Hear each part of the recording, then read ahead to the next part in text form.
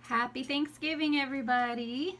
I just wanted to do a quick video this morning before I cleaned off my table to get everything going, showing you how to take a pattern that's on your machine and get it onto your computer so that you can use it in Inkscape or in any of your other programs, okay?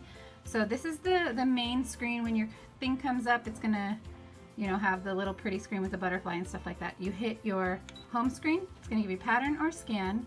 We're going to choose pattern. And there's Sissy right there. So excited, getting ready to go out, but she might whine a little, so I apologize. Okay, so let's just grab any of these things. I'm gonna go in here, I'm gonna click on this, and let's say we want this specific snowflake. I just have a crush on these snowflakes this year for some reason, so, okay, and we're gonna click set. And it's gonna bring it up onto the canvas, onto our machine. See, this is our little, it's basically a representation of our map. Of our mat, I mean, not our mat. Okay, so we're gonna do that, and then we're gonna go to save.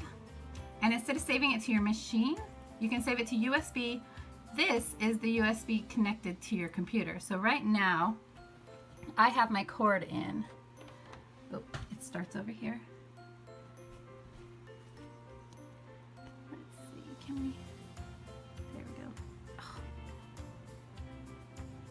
So that's what my cord looks like. It's the cord from my Brother embroidery machine, and it's hooked into my laptop on the side, okay? And then we're gonna take that cute little snowflake and we're gonna push this button right there. And it's gonna say save to USB media, file name 0007. Click OK. All right, so then when you come over to your computer, your folder for the removable disc, and I'm really sorry for all the graininess, just happens, okay? This should say your removable disc or whatever you have it labeled as, and see how I have U00007.FCM? That is the snowflake.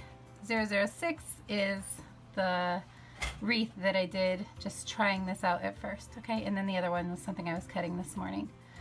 But it's just that simple, and then you can take that and save it to your desktop or wherever you want to save it, and then you can use it to create other files and mix and merge them and stuff like that if you know how to do that.